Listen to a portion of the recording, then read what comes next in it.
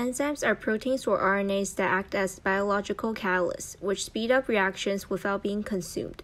Holoenzyme refers to the optimally active enzyme, which consists of the protein portion of Apoenzyme and the non-protein portion of cofactors. Organic cofactors are known as coenzymes, which can either be loosely bound as co-substrate or tightly bound as prosthetic group. For example, the enzyme pyruvate dehydrogenase complex, which catalyzes the oxidative decarboxylation of pyruvate to acetyl-CoA, involves the co-substrates coenzyme A and NAD+, and the prosthetic groups thiamine pyrophosphate or TPP derived from vitamin B1, as well as lipoamide and FAD. Some cofactors are inorganic ions such as iron cation, magnesium cation, manganese cation, and zinc cation.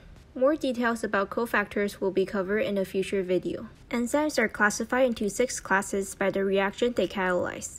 Oxidoreductases catalyze the transfer of electrons. The most common oxidoreductases include dehydrogenases that catalyze oxidative degradation reactions coupled to the reduction of NAD+ to NADH, as well as reductases that catalyze reductive biosynthesis reactions coupled to the oxidation of NADPH to NADP+.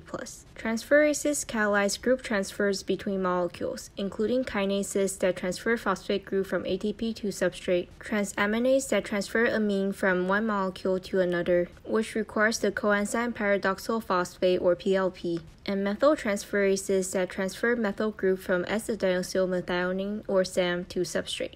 Hydrolases catalyze hydrolysis reactions. Hydro means the involvement of water, and lysis means cleavage reaction. Most macromolecules are degraded to monomers by hydrolases. Lipases cleave ester linkages of lipids. Peptidases cleave peptide bonds of proteins. Nucleases cleave the phosphodiester bonds of nucleic acids. And amylases cleave the glycosidic linkages of carbohydrates. Lyases catalyze bond cleavage by leaving double bonds or rings. They can also catalyze the reverse reaction of adding groups to double bonds. Examples include various decarboxylases such as pyruvate decarboxylase, which cleaves pyruvate into acetaldehyde and carbon dioxide, which plays a role in alcohol fermentation. Another type of lyases are various synthases such as citrate synthase, which combine acetyl-CoA and oxaloacetate to create citric acid during the citric acid cycle. Isomerases catalyze intracellular group transfers. Examples include ribose 5-phosphate isomerase from pentose phosphate pathway, which catalyzes the interconversion between ribose 5-phosphate and ribulose 5-phosphate, and ribulose 5-phosphate epimerase, which catalyzes the interconversion between ribulose 5-phosphate and xylulose 5-phosphate. Both enzymes are part of the pentose phosphate pathway, abbreviated as PPP. Ligases catalyze bond formation coupled to ATP hydrolysis, including DNA ligase involved in DNA replication and repair. Various carboxylases such as pyruvate carboxylase, which catalyzes the condensation of pyruvate and carbon dioxide or bicarbonate ion to form oxaloacetate, and various synthetases such as amino-acyl tRNA synthetase that catalyzes the condensation between amino acid and tRNA during translation. Uncatalyzed biological reactions tend to be slow. An enzyme provides an optimal microenvironment within which a given reaction can occur more rapidly. In a reaction coordinate diagram, the vertical axis represents the amount of Gibbs free energy, and the horizontal axis represents the progressive chemical changes as substrate, abbreviated as S, is converted to products, abbreviated as P.